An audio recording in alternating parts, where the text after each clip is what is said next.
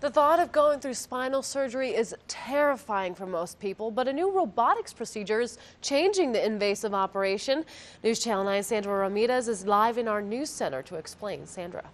It's called the Maser Robotics Renaissance System, and this new state-of-the-art technology means surgeons are spending less time in the operating room, and spinal surgery patients are getting back on their feet a whole lot sooner. We spoke with the only local doctor using this procedure in El Paso, and a patient who says he'd recommend it to anyone.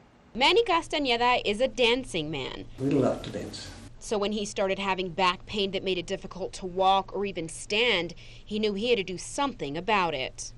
At first, it was not that bad. It was a pain that was there, but then it went down my legs and I couldn't walk, and then I got a hard time doing anything. After seeing a handful of doctors and trying prescription medications and steroid injections, he finally met Dr. Martin.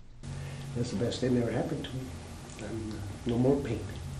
Dr. Martin has been in El Paso for 4 years and has been using the Maser Robotics Renaissance System since August. It's a robotic guidance that assists the surgeons in placing screws in the spine. There are only 18 locations in the entire United States that offer the Maser Robotics Renaissance System, and that includes one right here in El Paso. Dr. George Martin says although many people are hesitant to get spinal surgery, he wants them to know that this is the cutting edge of technology. This basically is the most advanced technology in spinal surgery today. The procedure involves placing the patient's CT scans into a computer program that creates a virtual three-dimensional plan that guides the surgeon on where to place the screws. In the operating room, we place the robot onto the patient's spine with a secure mounting device. With the new robotic system, the incisions are smaller, there's less tissue damage and less blood loss, which means patients are back on their feet 2 to 4 weeks sooner than if they had traditional surgery. I feel great. I feel marvelous. And for Manny, that means hitting the dance floor with his wife.